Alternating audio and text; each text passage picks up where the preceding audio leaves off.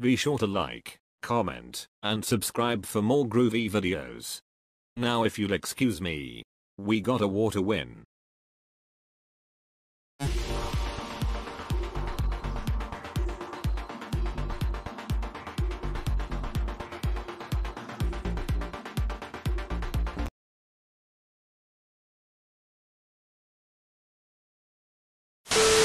Guys, this is a topic that no one wants to address because everyone is either afraid to admit or they're just easily overlooking the situation. Luckily, I'm here to tell you the legitimate truth. You guys are thinking, what is this guy on about? Which Transformer does he speak about? Well, thankfully, I'm here to tell you who he is because this Cybertronian has unimaginable power that can threaten the entire Earth as we know it. And who is that Transformer, you might ask?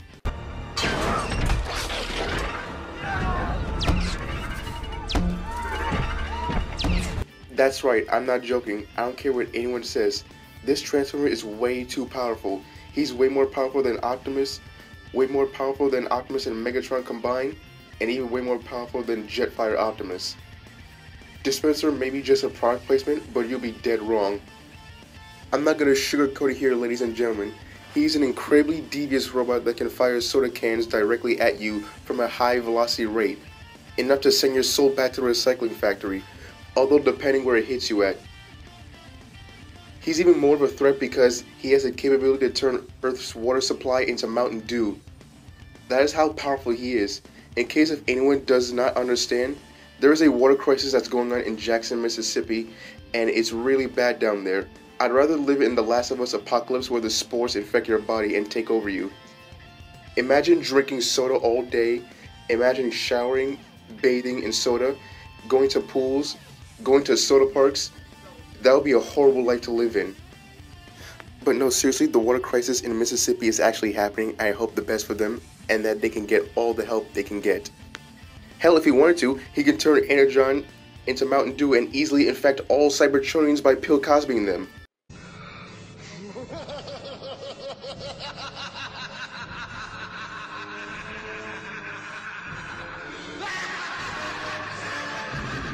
But I know what your viewers are thinking. If he's that powerful, why didn't we get to see more of him throughout the films? It's literally the same reason why Warner Brothers won't make another Superman movie. He's just too fucking powerful to make good stories with. And it's sad that Michael Bay won't even give this diabolical Decepticons a reputation. He's so powerful that even the writers of the Alliance comics had to kill him off because they didn't know what to do with him. They know how overpowered he is, so they had to kill him off. Dispenser is no joke and not one to mess around with. He even has his own game where he can infiltrate Sector 7 just like Frenzy in the 07 film. It was developed by Tribal DDB Dallas, with animation being provided by the Canadian animation studio replaced by robots. In the game, you stake out Sector 7's headquarters as Dispenser, in the hopes of capturing the Allspark Cube. In the game, you have to bypass many security measures, such as metal detectors and security lasers. And the scariest part is that he can transform into his soda machine mode and willingly give Mountain Dew to unsuspecting people that wouldn't even think twice. For all we know, he can give some kind of drink where he can control humans or get them addicted to this sinister beverage. I used to drink Mountain Dew with Papa John's pizza when I was younger, but thankfully I don't anymore. I drink Coke and water now.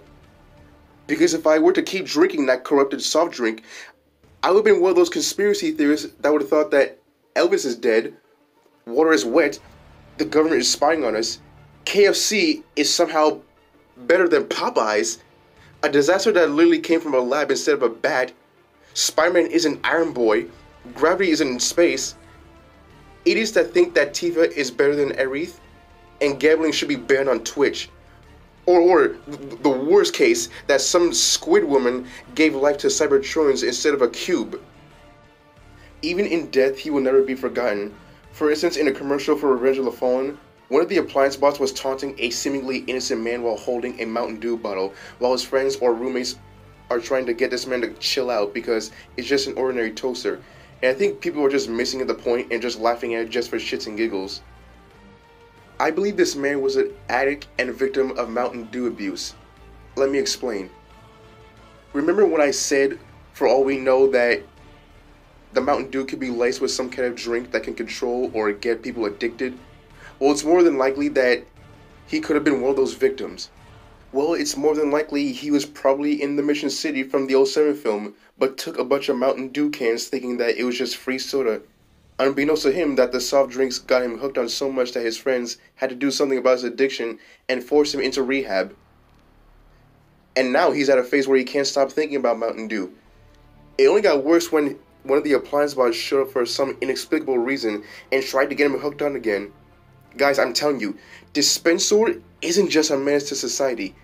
He is a devious spawn from Unicron that can pose a threat to the entire planet of Earth. And guys, it only gets worse from here. Just wait. Watch this clip from Train's Theories and you'll understand why. Appliance bots. And interestingly enough, his physical appearance is very similar to and possibly based off of Dispensors. This is especially apparent if you compare the concept art side by side, and without a shadow of a doubt, Dispensor was definitely used as a base. Furthermore, Dyson Vacuum Cleaner Bot's missile launcher has the same CGI model as Dispensor's soda can launcher. However, now the colors are orange and red in addition to the projectiles now resembling RPG rockets instead of soda cans. That's right, your audio receptors are not deceiving you. Apparently, in Revenge of the Fallen, one of the other appliance bots took inspiration off of Dispensor in his name and honor. I honestly wouldn't be surprised if Dispensor had his own cult called the Dispenser Bots that can pose a threat to both Autobots and Decepticons alike. That's all I have to talk about today, because no one wants to talk about this dastardly Decepticreep Dispensor and how much of a threat he poses. Thankfully, I'm the only one who actually sees the truth and is willing to get this information out there. Now, I gotta go because I don't know if TRF or if that former nut job Agent Simmons is tracking my location. I don't want either of them on my tailpipe. And I will see you guys in the next video. If I survive anyways. Until the next video, stay groovy and stay safe, y'all. Give the video a like, give the video a shout out, above all, give the channel a groovy subscriber.